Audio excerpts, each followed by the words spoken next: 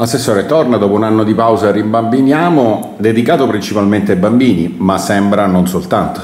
Assolutamente non soltanto ai bambini, perché è una festa per tutta la famiglia, per i bambini senz'altro, ma anche per coloro che bambini si vogliono ancora sentire. Noi abbiamo organizzato la seconda edizione, Rimbambiniamo volume 2, per distinguerla dalla prima, nella quale è stata presente Cristina D'Avena a Capo d'Orlando.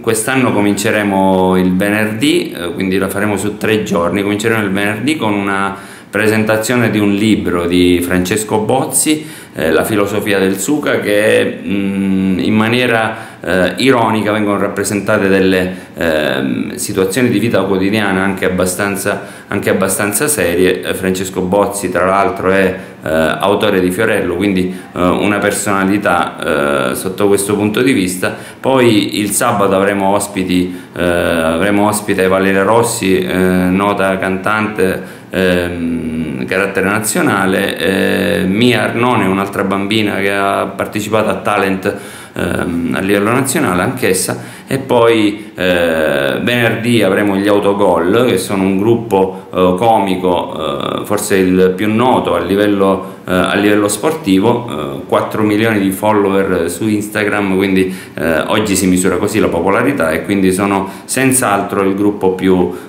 noto a livello calcistico, umoristico, ecco. Poi domenica avremo esibizioni di ballo, scuole di ballo di Capo d'Orlando, e tutto condito da un'attività di animazione fatta dall'associazione Capo in Vita, che sta dando tanto rispetto a questa organizzazione, perché è un collaboratore principale del comune di Capo d'Orlando per questa iniziativa, un'iniziativa che è supportata dalla regione siciliana. Abbiamo preso un piccolo finanziamento fatto richiesta qualche tempo fa, e quindi abbiamo potuto programmare per tempo queste attività.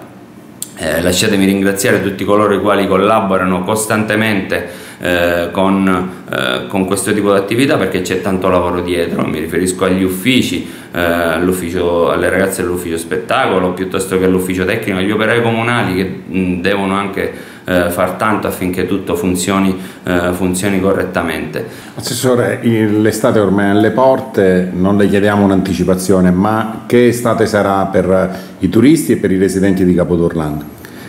Spero che sia un'estate coinvolgente, soprattutto perché questa è l'impronta che abbiamo voluto dare come amministrazione, quella di cercare la condivisione da parte della popolazione nell'organizzazione, nelle idee che potessero venire da più parti.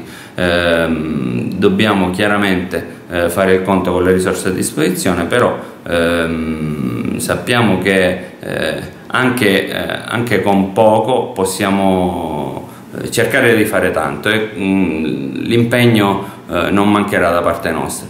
Un'anticipazione: 4 luglio siamo entrati a far parte delle Holy Music Fest, che è una grande e bellissima manifestazione che viene fatta alle Isole Eolie. Quest'anno Capo d'Orlando farà parte di questo partenariato. Ecco, ci sono i 5 comuni delle isole più Capo d'Orlando. È significativo questo accordo, perché evidentemente mettiamo insieme un mondo che prima sembrava essere, ecco, un po' isolato, ecco, per cercare un termine simpatico, però adesso stiamo cercando di coinvolgere, ecco, di far parte di questo mondo, entrare solo nella comunicazione della loro attività. Per noi è importante, perché il nome di Capo d'Orlando gira in un'iniziativa così importante, nella quale i protagonisti sono quest'anno